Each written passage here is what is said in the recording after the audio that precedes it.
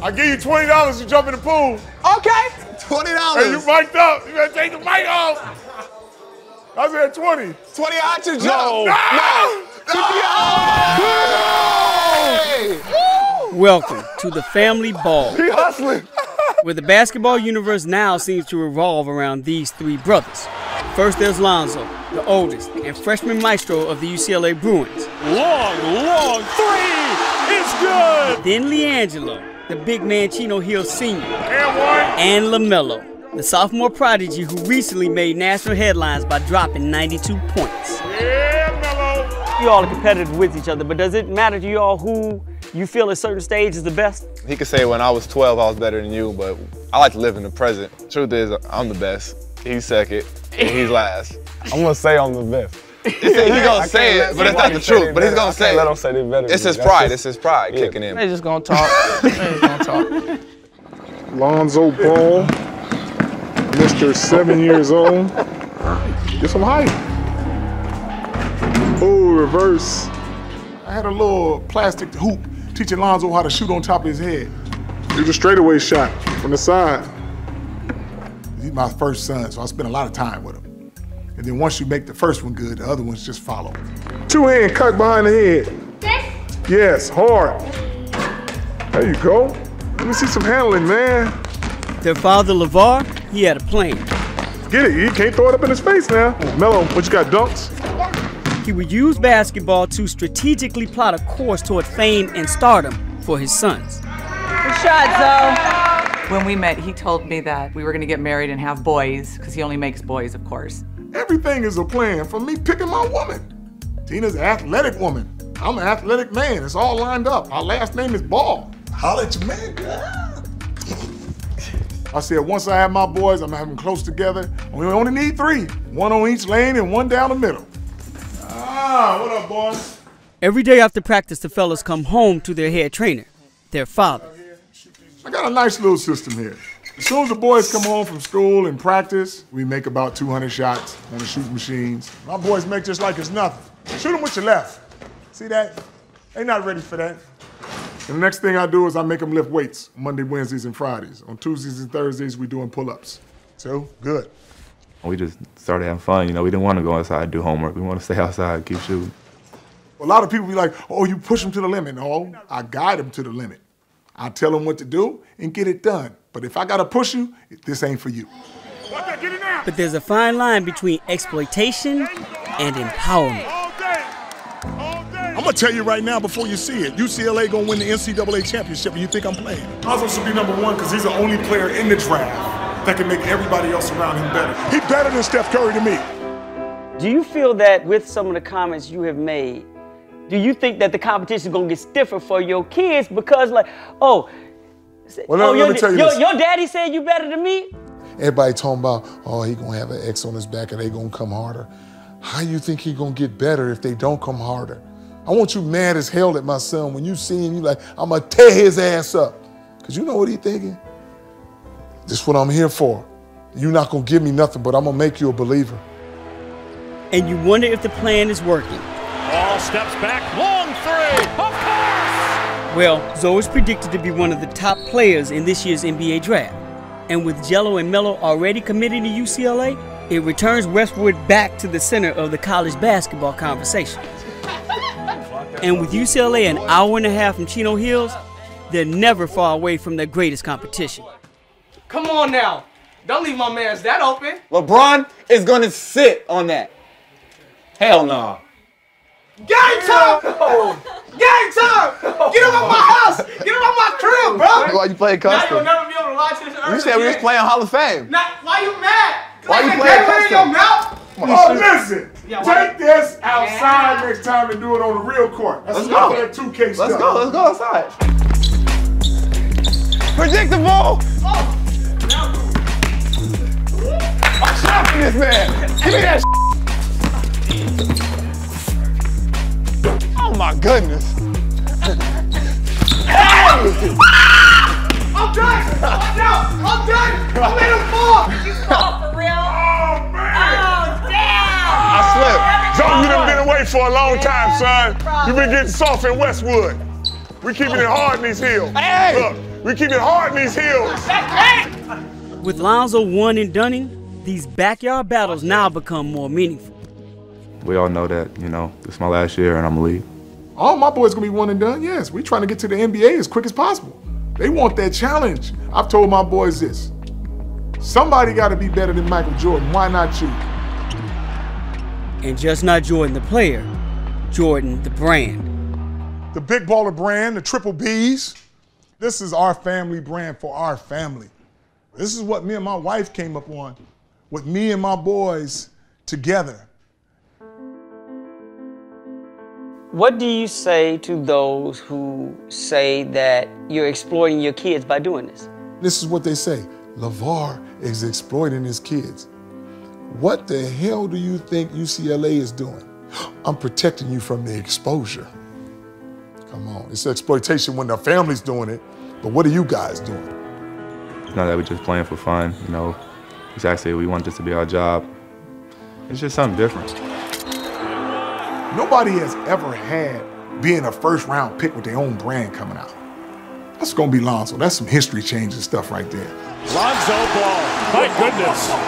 Unavoidable, undeniable, unapologetic. The Ball family is here, serving notice that it's about to be their world, showing us that ball or fall are their only options. My boys understand that, hey, this is serious business. But we're gonna do everything from the inside of the game to the outside of the game. That's gonna be completely different. And you guys gonna have to tune in and see that.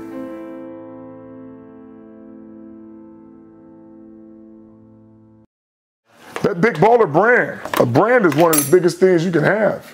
I told them this is gonna be $1 billion thing.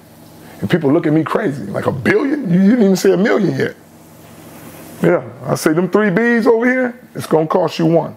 Kobe don't have his own brand. He got a brand that Nike created for him. The same with LeBron James. They can't walk away with the King emblem and the Mamba sign. These Bs right here, they mine. I can take my stuff anywhere I please. Not only is it gonna provide for my boys, but it'll provide like some of these childhood guys who grew up with them, where I'm telling them guys, hey, we on the road here. Go get some education. And when it's time, you have a place to work. And what better to trust guys you basically grew up with before you made it big? And that's the thing, but you don't know. One of the things too you have to be very careful about is when they're not around you anymore as kids and they grow up to be men, maybe they got some other alternatives in their head now. And we've run into some of that where I've trained a guy since he was 13, 14 years old. And this is basically the coach over there at Chino Hills High. Now all of a sudden, he's 30 years old. He got his own mind. He said, I don't need the Ball's help no more. I do my own thing. And now he's having problems over there. Yes, indeed. Now they want to call back. Oh, LaVar, I know. You thought you could do it your way. You thought you was better than that. Man. It was all a dream. Growing up, my brothers and I always talked about playing in the NBA one day. We always talked about having our own signature shoe. We would mess around, talk smack to each other in the back all day, all night. About a brand that we can claim as ours. It was about dreaming big back then. Just like every other kid does. And now, here we are. This entire process has been a blessing. I'm humbled by the position I'm in today, and I'm thankful for everyone that helped me get here. Why not the norm? Because normal's boring. At the end of the day, it's up to us, the athletes. We push the culture forward. Don't let the culture push us. It's up to us to put forward a movement that empowers not only ourselves, but our families and our communities as well.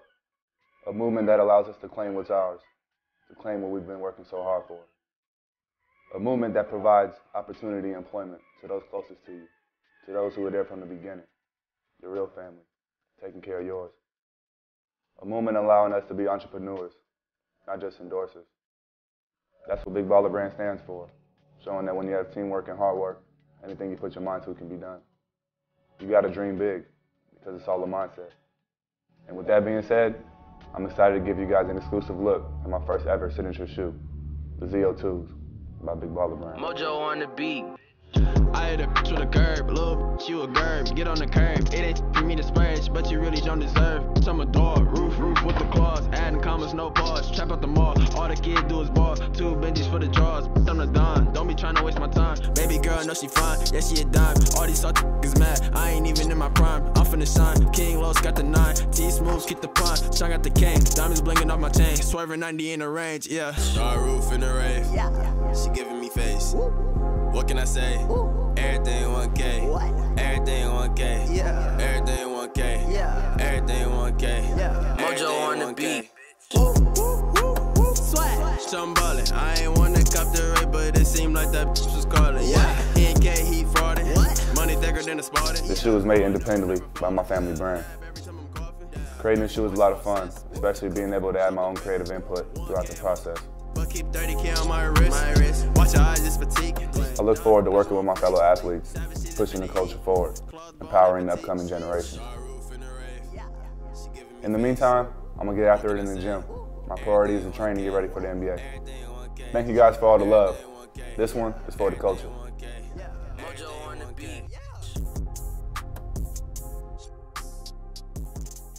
The draft lottery is tomorrow, right? And there's a talk, will the Lakers keep their top 3 pick?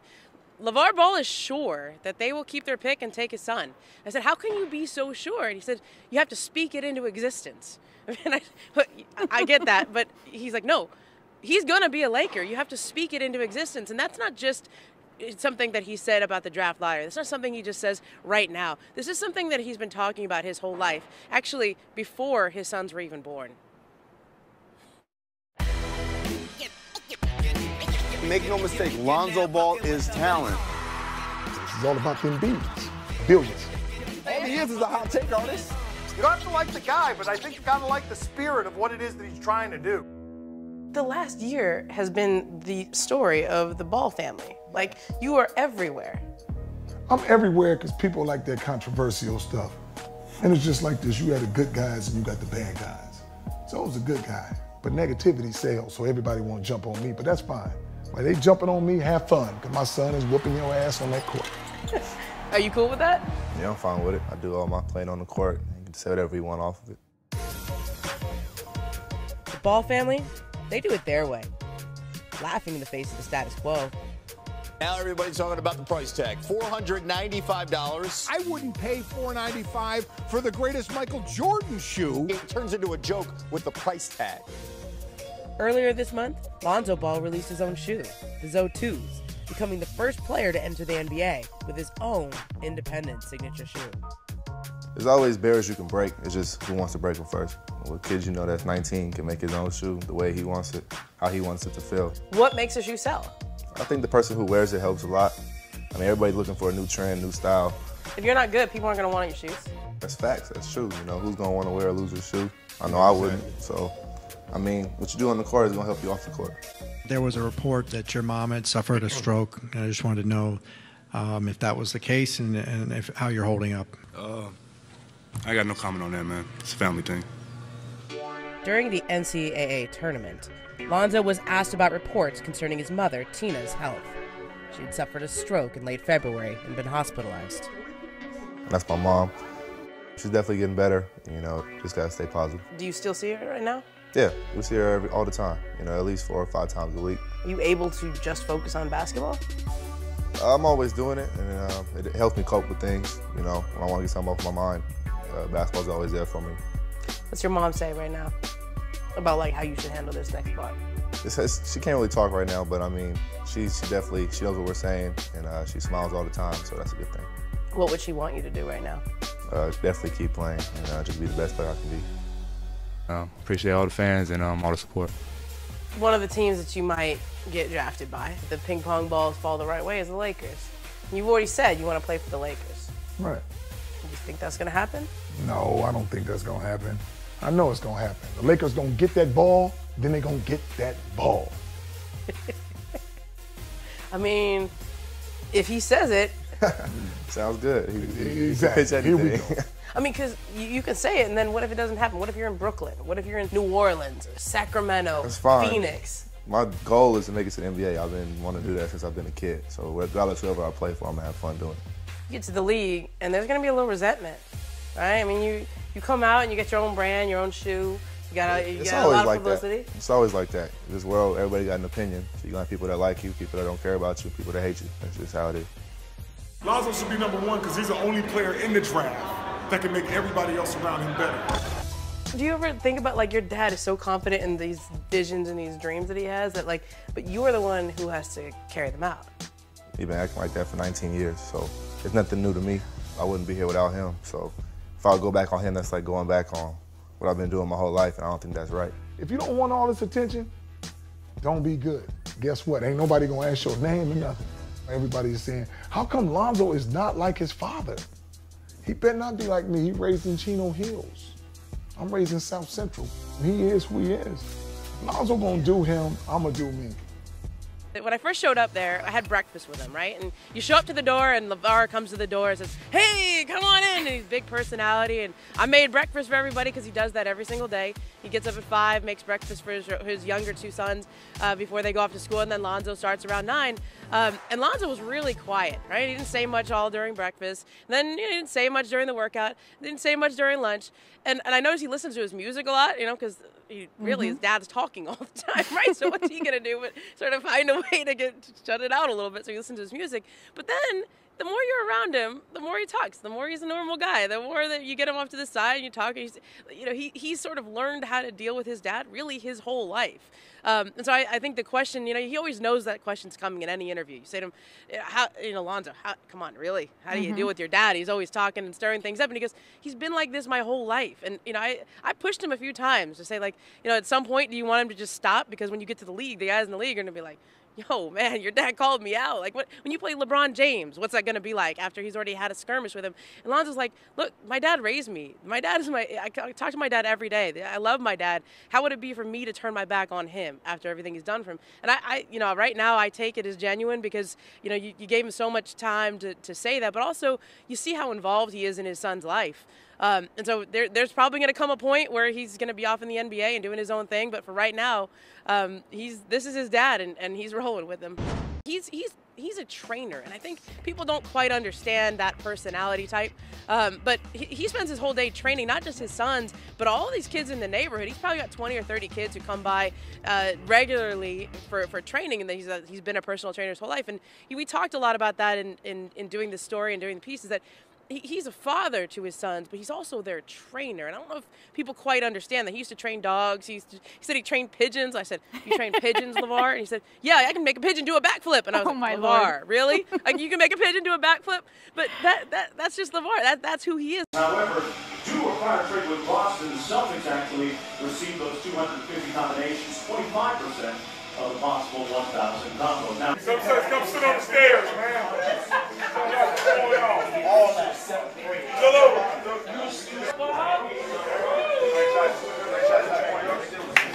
That's a wrap. And the 4th pick in the 2007 draft goes to the Phoenix.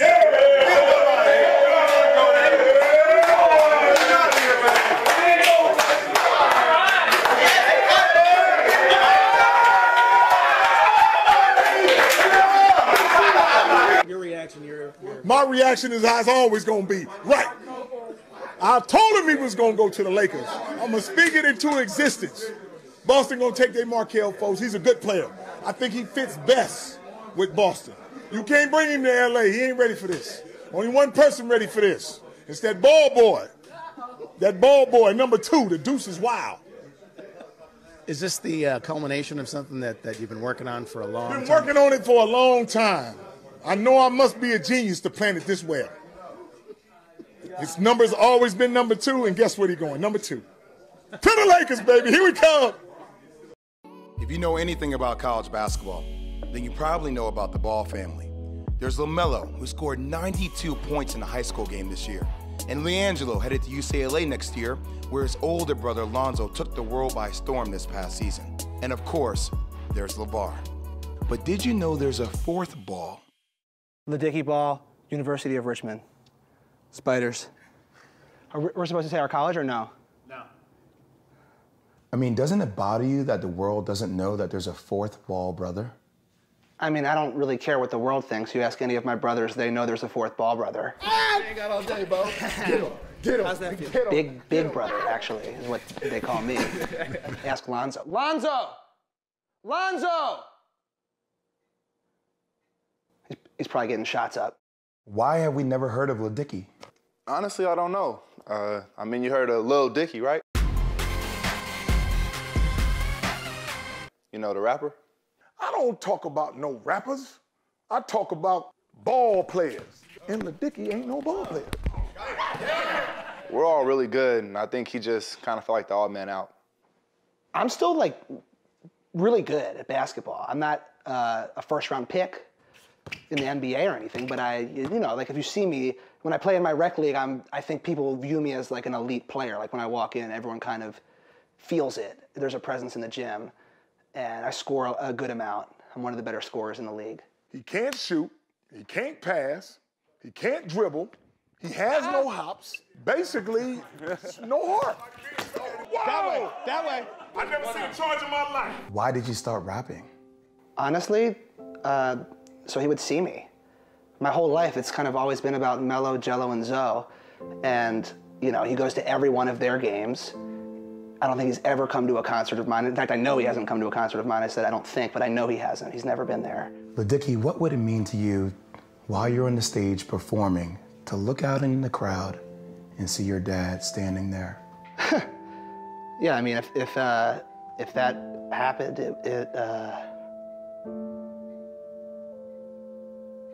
it'd be cool. It'd be good to see that. I mean, I rap on the side, you know, it's just for fun, but in my opinion, you know, I think I'm just as good as Lil Dicky. 909, yeah, that's my town. And when I hoop, I gotta hold it down, because you hear my name when you ask around, and I just want to make my mama proud. It was all right. It was great. It was great? I think he got you. Sorry, little bro, I'll put you on one day. I'm not your little bro, I'm your big brother. You remember who your big brother is. Hi-ya! Does Lavar's attention on the boys and lack of attention on you, does that take a toll? No. You know, I'm a famous rapper, so yeah, I'm living the real dream here. I don't put a lot of stock in what Pop's thinking. Last week I hung out with Drake. So, you know, every player in the NBA will tell you they want to be a rapper. I'm living the actual dream here. And so, yeah, you know, I'm good. You know how easy it is for me to get girls at this point? It's so easy. I've been on my Vinny Chase. I'm famous, rich, and got a fro. If I want a Diet Coke, someone brings me Dicky! What I tell you about that, man? Keep that outside. I have to hear them dribbling all the time. Kids are out of control. You need to figure out how to run a household. You got me crazy now, boy. Okay. Wait a minute. All right. Who's better than Jordan? Get out of here. Okay, it's not you. You're not better than Michael Jordan. You know I am. And you know what? The whole world knows it, and they're laughing when you say you are. They ain't gonna laugh. They're all laughing when you You know say why you're they laughing? Everyone knows you're not better They say it than must be fun. Okay, bye. Must be fun being number one. Did I leave my phone charger or no? Phone charger, get out. You left once before, leave again. We got this specially for you.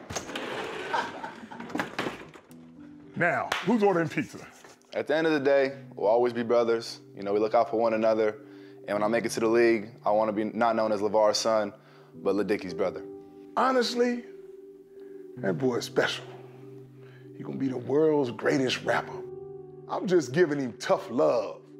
For this rap game, he is built for this. Girls walk by, they blushing. No cosign, no budget. Don't wait in lines, I'm budgeting. Don't say lies, no bluffing. Don't say hi, curmudgeon. They done, nah, they coming. Oh, nah, run, they done it.